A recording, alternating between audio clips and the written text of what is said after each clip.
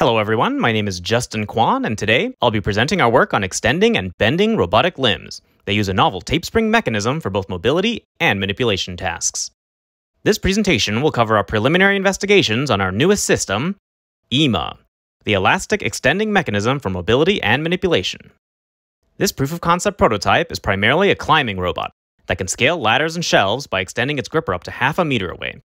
The limb can also initiate shape morphing to bend over obstacles. These two simple functions can be combined to accomplish a wide variety of tasks. For example, this long bendable arm could be used to deploy anchors to climb and swing through difficult terrain, or to place cameras or grippers in hard-to-reach places for tasks like sample retrieval and inspection. So let's talk more about the motivation. Why is this useful? Why might we want a highly extendable, bendable robotic limb? Well, there are many environments that are currently difficult for mobile robots to traverse, such as cave systems and forest canopies. These have highly irregular features in all directions, like vines, branches, cliffs, and stalagmites. This can make it difficult to safely navigate for wheeled or flying vehicles. So what if we chose to climb instead? Interestingly, spider monkeys have evolved a unique solution to this problem. They climb using their long legs and tails to grapple onto multiple points in space. This allows them to move safely while establishing new anchor points. However, this movement scheme is limited by the length of their limbs. If there are no safe anchor points within reach, they have to jump, which is a risky maneuver. So let's imagine a climbing robot that grapples onto points just like the spider monkeys, with its body here and some limbs. How might we be able to increase our reach? Well, for establishing distant anchors, we can look at fishing hooks and grappling hooks for inspiration. These involve launching a hook far away and reeling it in with the spooled material to retrieve fish or ascend buildings. But while these spooled devices grant a very long reach in a compact package, a major downside of these methods is the lack of precision. Since the hooks are attached to an amorphous string, it's difficult to control exactly where the hook will land. We can remedy this by incorporating a spooled material that does hold its shape, like the common tape measure. These steel tapes have a curved surface and spring properties that give them directional stiffness. Folding the tape also gives it different mechanical properties where the cross-section is forced to flatten out. This offers certain advantages that we will utilize later. Combining these ideas, the flexible EEMMMa limb presented here is our first step towards achieving a versatile system like this, that can climb through difficult environments and manipulate targets from far away. Now, let's briefly go over some of the existing technologies that EEMMMA is based on and what we can learn from them. Let's first take a look at legged climbing robots. Systems such as Acrobot and Rise use steel microspines to stick to rough surfaces and climb using a bio-inspired gait.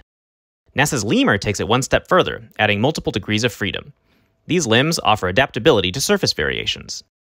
Another climbing strategy is using wheeled climbers, such as this rotary microspine wheel array and this swarm robot with two suction anchors that suspend the main body. These have reduced weight since they don't need to generate a gait, but they're limited to climbing flat surfaces. So what can we learn from these projects? Well, since climbing robots must be able to support their own weight while navigating terrain, it's preferred to have a smaller, low-weight system, especially if it's just for inspection or surveillance tasks. Additionally, all these robots have built-in redundancy with extra limbs and anchors, so if one of the grippers falls, the whole robot doesn't fall.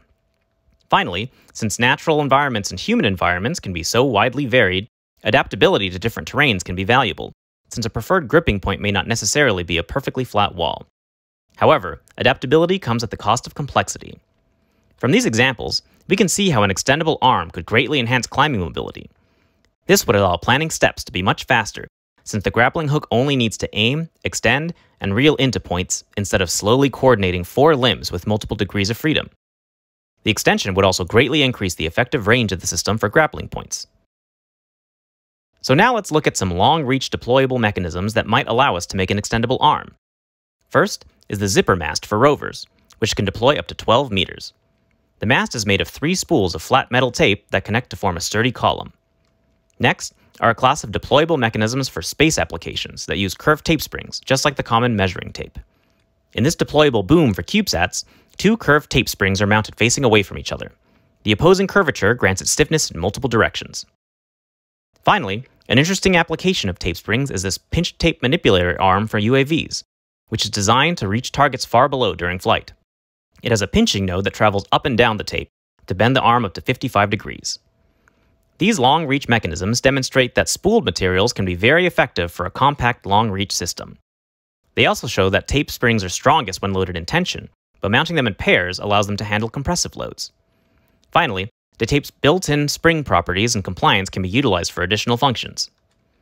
Combining this knowledge with some other inspirations, we developed the EEMMMa prototype. This compact, lightweight, extendable limb utilizes a novel climbing strategy of deploying hooks and anchoring in sequence to scale shelves and ladders. So a quick overview of the mechanical design. We first have the tape spring limb, which is composed of a single continuous piece of curved steel tape. The tape is 1/2 inch wide and extends up to 1/2 meter. Next, the main body contains the spool, tension management system, motors, and electronics. Finally, there are 2 sets of hooks at the end effector and the main body that allows it to attach and detach from consecutive levels. The system is fairly light at 0.68 kilograms, but this is reduced to 0.5 kilograms when excluding extra fasteners that were added for adjustability. The compact body measures 13 by 14 by 10 centimeters, and at top speed, the system can ascend up to 19 centimeters a second, or about 1.5 body lengths per second. This matches that of the fastest wall climbing robots. The limb can also bend up to 100 degrees. Looking at the tape spring in more detail, we can see that it's a single continuous U-shaped piece, with the left end fixed and the right end attached to a motorized spool. Located in the midpoint of the tape is the end effector, which contains an idler pulley that's placed into the U-shaped fold. Rotating the spool causes the tape to extend or retract, and the idler passively rolls along the length of the tape inside the fold. These black dots represent fixed marks along the tape so you can better visualize its movement. The idler also functions as a compound pulley, offering mechanical advantage when lifting the main body. Bending the tape into this U-shape means that the left and right tape segments now have curvatures that face in opposite directions, essentially serving as a mounted pair. This gives the limb rigidity in multiple directions, and loads are shared between the 2 segments. To initiate bending, EEMMMa uses a form of mechanical multiplexing to switch between extension mode and bending mode. The end effector has a braking function that locks the idler pulley with a small screw-driven mechanism. The end effector now functions as a fixed point and is unable to rotate. This essentially separates the tape into 2 segments, which changes the kinematics of the system, with the left length fixed and the right length changing as the spool is rotated.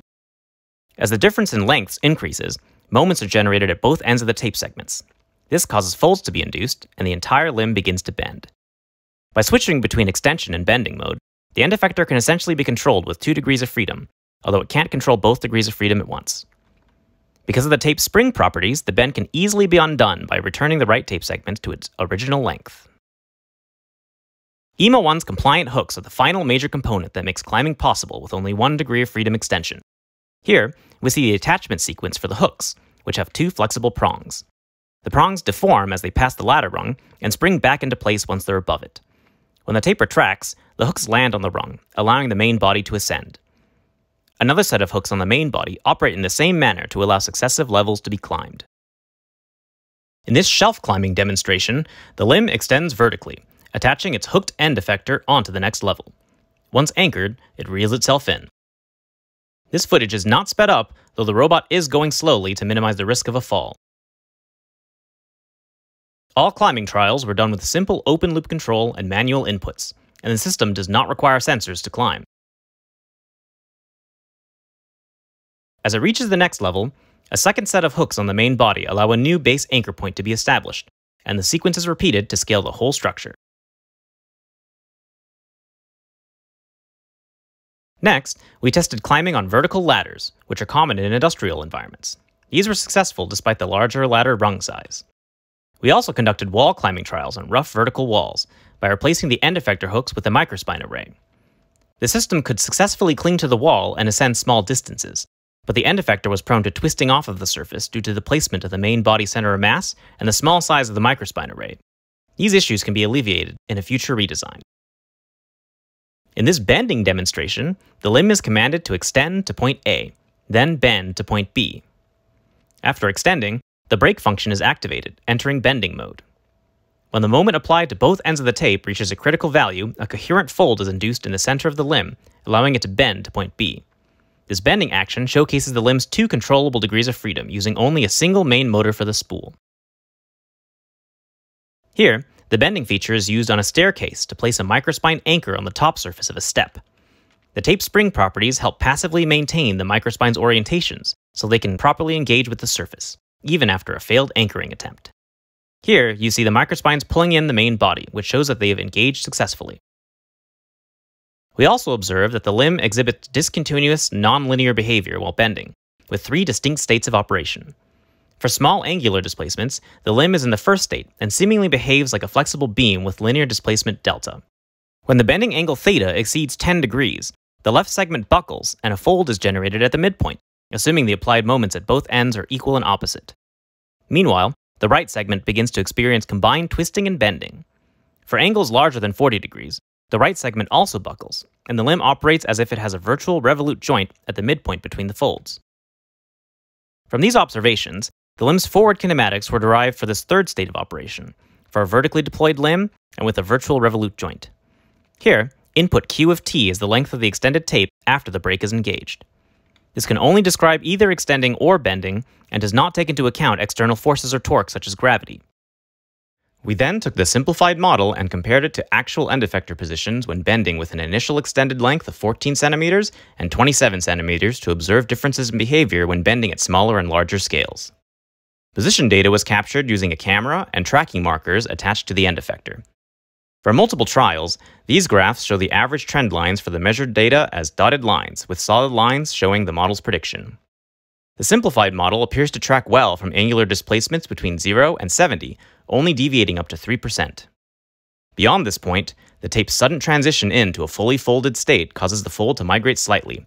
The end effector travels along a different path than expected since the pivot point is no longer at the midpoint of the limb. In addition, gravity causes the end effector to sag slightly below the expected position at all times. In ongoing work, we are forming a more complete model of the limb's bending behavior. This includes using numerical or analytical methods to characterize the large initial deflection and integrating other theories to characterize its folded bending stiffness and rotation properties. Further investigation found that the fold location could actually be changed based on dynamic inputs. When the spool was retracted slowly and evenly, the fold always occurred at the midpoint. However, retracting in short bursts caused the fold to be generated elsewhere. This likely has to do with timing between the spool retraction and the end effector's oscillation, but this will need to be explored in a future work. During trials, we also found that the limb could be oriented to produce 3D folds, using gravity for controlled out-of-plane displacement. After folding, the limb's natural elasticity makes it easier to return to the unfolded configuration. We also conducted other tests to explore possible routes for future functionality. A standing test was performed as demonstration of the limb's ability to serve as an extendable prismatic leg.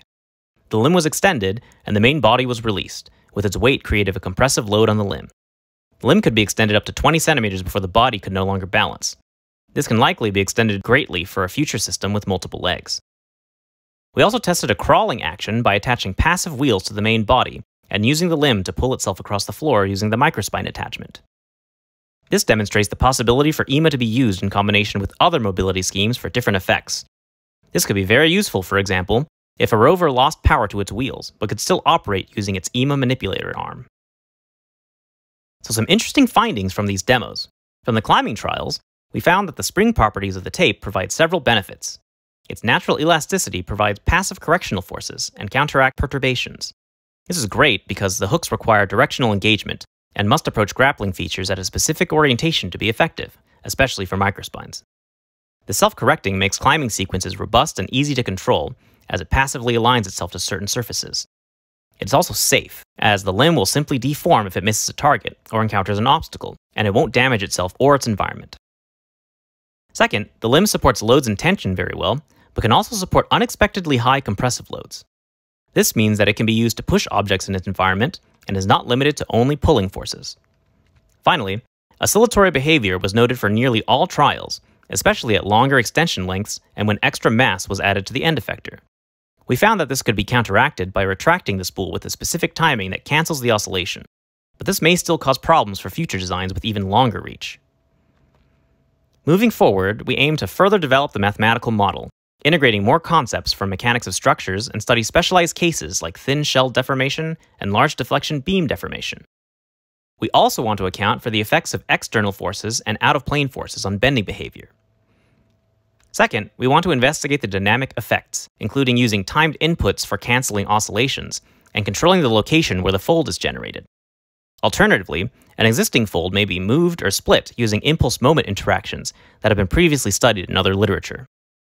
Finally, The EEMMMa 1 prototype demonstrates the versatility of just a single EEMMMa limb. Future mobile robots could utilize combinations of EEMMMa limb configurations, such as this 3-armed grappling hook robot that can suspend itself in forest trees and retrieve samples from below. Or a 4-legged robot that can extend its legs to walk over obstacles or traverse muddy swamps. In harsh environments like these, redundant limbs that can serve for either mobility or manipulation tasks can be valuable in the event of limb failure. The principles explored in EEMMMa could also be used for a closed-loop tank tread that can morph its shape, or serve as fingers for a compliant gripper or arm. The tape steel construction could be favorable for conforming to sharp objects, unlike typical soft robot grippers. This isn't it for possibilities, though. With EEMMMa limbs, there are many exciting routes for mobile robots to explore in the future. And with that, I thank you for joining me on this presentation. Once again, this has been Justin Kwan from RoMeLa, and I'm excited to see what we'll have to show you next.